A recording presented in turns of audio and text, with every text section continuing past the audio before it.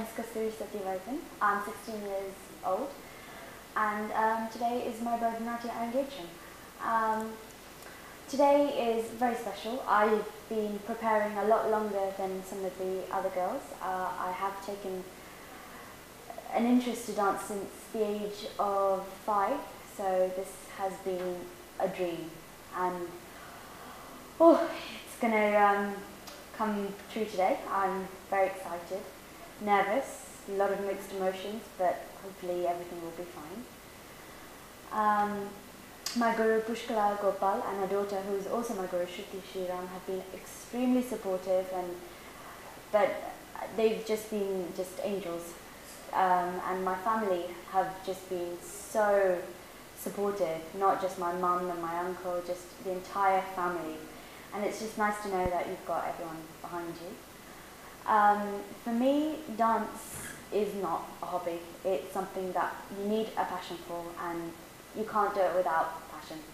And I believe that I have passion, and I just hope that I can continue as long as I can. For any of you who want to do dance, just make sure you're prepared to commit. Make sure you've got the passion, and you'll do very well. I don't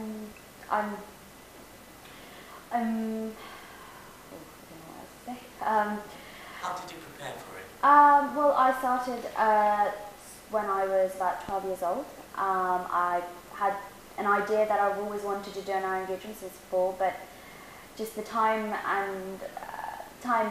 had been an issue. But at 12, I felt that I had to take the next level. I did start preparing for it for 2008, but unfortunately I started having some knee pains and stuff, so it just kind of got postponed, and finally I just felt that I was ready to do it this year, straight after my GCSE, so I've had to balance a lot of things, but I feel that my passion for it has driven me all this way, and I'm just very, very, very excited for this day. How did you get involved in dance in the first place? Well, I guess it's like any 5-year-old's dream, just to be on stage, have the attention on you, the costume, the jewellery, the makeup. I guess that's what really, I'm being honest, just pulled me into this art form. But Bharatanatyam specifically, just the beauty and the eloquency, just the beauty of its art just is so attractive, and I felt that that was always going to be a dance form that I was going to do. And I got introduced to my first guru, Sudarshan, who's now settled in America, but I went to her for several years. But then when she left for America, I was moved into the capable hands of Pushkala Gopal, my current guru. She knew Sathiyavarathan for a long time, so I was comfortable to move into her capable hands. And that's where it started. Started with the group classes, and then a year and a half, 2 years later, I felt that I wanted something more I can achieve in dance, and I started taking my dance advanced training with her.